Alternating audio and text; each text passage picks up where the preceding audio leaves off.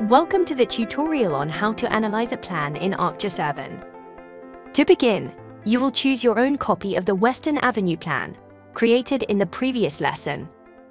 It's important to learn about the challenges and qualities of a site before and after your design proposal, and Urban can support you with a dynamic and measured design process from the start. In the Development tab, you will see that Urban calculates the gross area of the spaces throughout your active scenario. This is shown either in square feet or square meters depending on your profile settings. Each of the colors that are shown on the 3D buildings correspond to a space use type in the panel on the right. These space use types represent functional activities that occur in the building.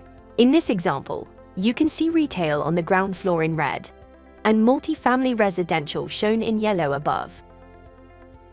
Under multi-family residential, click More Details.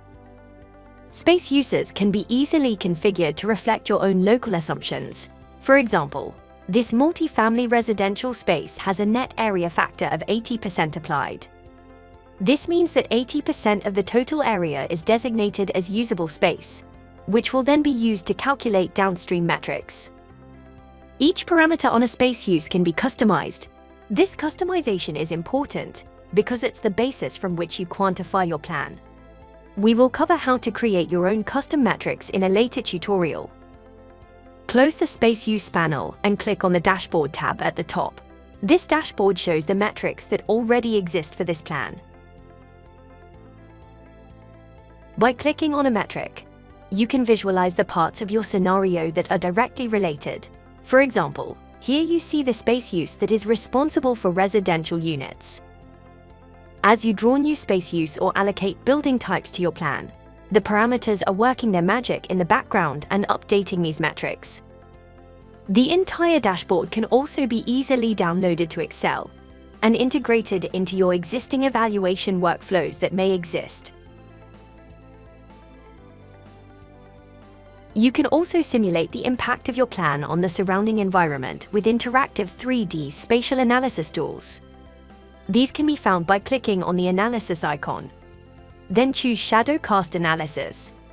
Shadow analysis can visualize and measure accumulated shadow for areas in shadow for more than a specified time, or you can visualize shadow for the total duration.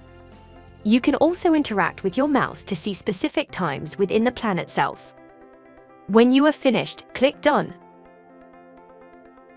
In this tutorial, you have learned the basics of analyzing a plan, both quantitatively with metrics, as well as spatially with interactive analysis tools. Try some of the other analysis tools, such as the Slice tool or Line of Sight. Follow along with the next tutorial, and get started with your own free trial of ArcGIS Urban today.